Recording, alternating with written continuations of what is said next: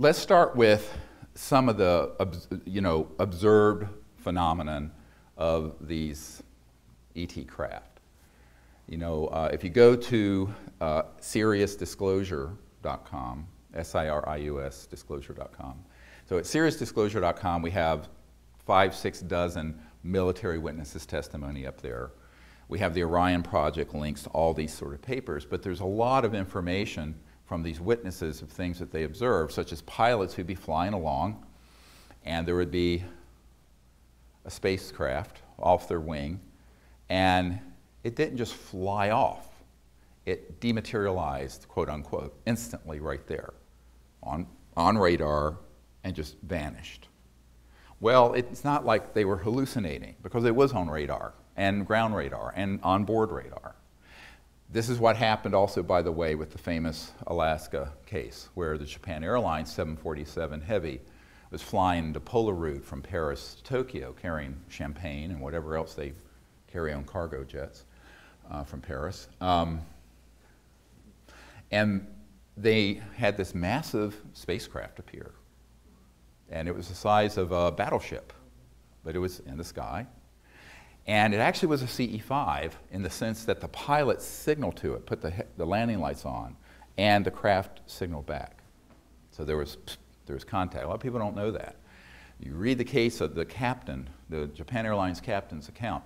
Well, the spaceship, and this is all on our site and in the book Disclosure, the captain called in, and had it on its radar, and called it in, and of course it ended up being on FAA radar, which we eventually, from John Callahan, got the FAA tapes, and also a military radar. Military jets were scrambled. But this massive object did not move in a linear way. What do I mean by that? Well, it would be, say, at 12 o'clock, and instantly it would then be at 6 o'clock. This is something that was many times the size of 747. And it moved in this non-linear way. And they could not understand it. At first they thought the radar was malfunctioning. That's what you go to immediately, because normally you track, even if you're tracking a B-2 stealth or something that's supersonic, it's very linear. I mean, even 4 times the speed of sound is pretty slow, or the space shuttle at 25,000 miles per hour is pretty slow. You can track that thing. This is not trackable. So in a linear way, because it would be here and then here. How? I'll get to this. And by the way, the same thing happened. Merle Shane McDowell, who's one of our witnesses, who was down here in Virginia at Norfolk at Atlantic Command, and he was working under the SINC Atlantic Command, the Commander-in-Chief Atlantic Command, Admiral Harry Train.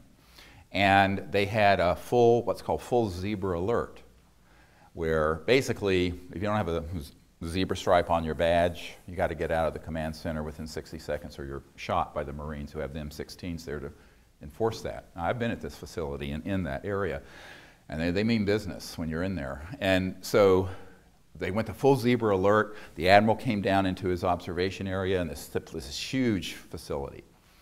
And they had this ET craft on radar off the coast of Newfoundland. Boom, one radar sweep, it'd be off the coast of South Florida. One radar sweep, boom, it'd be right off the coast of Norfolk. And then it went off over to the Canary Islands, et cetera and so on. They actually did scramble jets when it was in one area, I think up in the Northeast, and got close enough to take photos. So the photos got classified and put into the Black Pit of Calcutta, never to be seen again. But daytime, it was a daytime event. But the movement on the radar clearly showed that it was this very large, it's several hundred feet, they estimate maybe the size of a football field, circular object, and that's how it was moving. Now, this is not your granddad's Oldsmobile. Clearly not using a jet engine or a rocket or anything like that. So, people say, what are the cases where you have proof of this? I said, well, we have the observation, we have the radar tapes, we have the documents, we have, what do you want? But what's behind the phenomenon is stop for a minute and say, how is it doing this? Well, it little gets into what Einstein called the spooky effect. Everybody know what spooky effect is? Well, Einstein observed that a particle could be in 2 places at once, like that. the same thing. And so he couldn't really explain it, but he just called it spooky, the spooky effect. And I guess it was spooky if you were linear in your thinking and teleologic and Einsteinian. But it's not spooky when you think about it. The whole cosmos is actually non-local because it's conscious. A few years ago, there was a journal, physics journal, that published, and it was actually on the front page of Newsweek. It was back in the late 80s, early 90s, where they did a study. And what they were doing is that they were studying photons and shooting them down an area, and there would be an aperture or a window that it would go through. But what happened is that the physicists found that when they thought of where they were going to move, the photons changed course precognitively. In other words, the photons reacted with the thought and consciousness and intent of the physicists. And this was done over and over again and proven. And this was published in mainstream physics journals. But people say, oh, well, that's interesting. Well, I don't know what it means. They chucked it aside. Again, it's the cool stuff that gets chucked aside. This is in the mainstream physics journals. You look this study up. And then, of course, you have people like Dr. Bob John of Princeton, the Princeton Engineering Anomalies Research Lab, the PEER lab.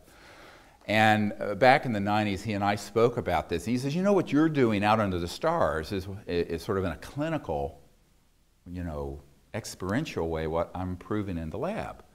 And that is that everything is conscious and everything can react to thought and consciousness. And so what he did at Princeton, he was professor emeritus of engineering, and some of his work has been continued by some of his students, is that he would have like a random number generator, like a machine that just generates zeros and ones or something like that. And they'd have someone just sit. And it wasn't like this was some psychic or, somebody, just ordinary people. And they would put their intention on it that it would, instead of putting out zeros, would put out more ones. And sure enough, the bell curve distribution would shift. Or the other way. But what was really cool about it, he then found that if there were two people who were really connected to each other, loved each other, where there was a heart connection, and did it together, the effect was exponential, 10 times greater. So what is that? And this is a mechanical system. It's just a thing spitting out zero in the random number generator. And this has been proven over and over and over and over and over again. Now there's no linear contact between the person's body, the physical 3D, 4D, and the machine. It's just purely thought, intending, and yet it affects it. What does this mean? Well, it means that everything is awake. Everything has within its structure an element of this non-local consciousness, mind that isn't bound to 3D space-time. And so non-locality is something that began to be talked about by physicists, and then there was a medical doctor, a man that I actually met once, and he wrote a wonderful book called Recovering the Soul. And there was all these accounts of scientists and also lay people finding that the mind and thought was always an omnipresent field and could have effects, whether it was like an intercessionary prayer for someone, one person would be in Europe, the other person in Hawaii, and they would have an effect, et cetera, and so on. Or they would take saliva, which has your white blood cells in it, and they take it to another continent, keep it alive in a petri dish, and they would put electrodes, and those white blood cells would register when the person had an emotional reaction to something consistently, even though it was out of their body. Cool. I mean, this is the really cool stuff. So, is everybody understanding this? I haven't lost too many people yet. And what that means, the real kind of the bullet point is, the mind is always omnipresent. Your mind, my mind, all mind, because there's a singularity of mind. Erwin Schrödinger, the father of modern quantum mechanics, it was really particle wave theory back, I think it was 1908, said the total number of minds in the universe is one. That is, it's a singularity. So mind stuff, or consciousness, is a singularity. Now, we can be aware of our own awareness and think, well, I'm conscious and I'm Steve, and you attach it to yourself and your ego or your individuation, let's call it, your individuality. However, it's always at the same time on without any effort, whether you know it or not, tied into this sort of omnipresent non-local field of consciousness, as it turns out, without effort. Now, you can be shut off from that, or you can be tied into it. The meditative state and samadhi is when you get tied into the universal component. That's all meditation is. It's the quieting of the individual mind to where you experience the non-local mind, the unbounded mind. And this actually has profound implications not only for health and healing and contact, as we'll get to, but in physics. Because if you look at the cosmos, everything is in fact consciousness phasing and resonating as a photon or a star or a person or an individual or a tree. Now, this is not pantheism. It's an understanding that's a transcendent understanding of this sort of universality of the awake state, the awareness. And this has been proven scientifically. This is not, there have been study after study after study, some of which I'm citing here. I don't want to belabor the point. You can look these up yourselves. I'm sure you can all know how to read. But I want to pull it together into sort of an awakening within yourself of the fact that you're just not limited to your physical body and self, even when you think you are.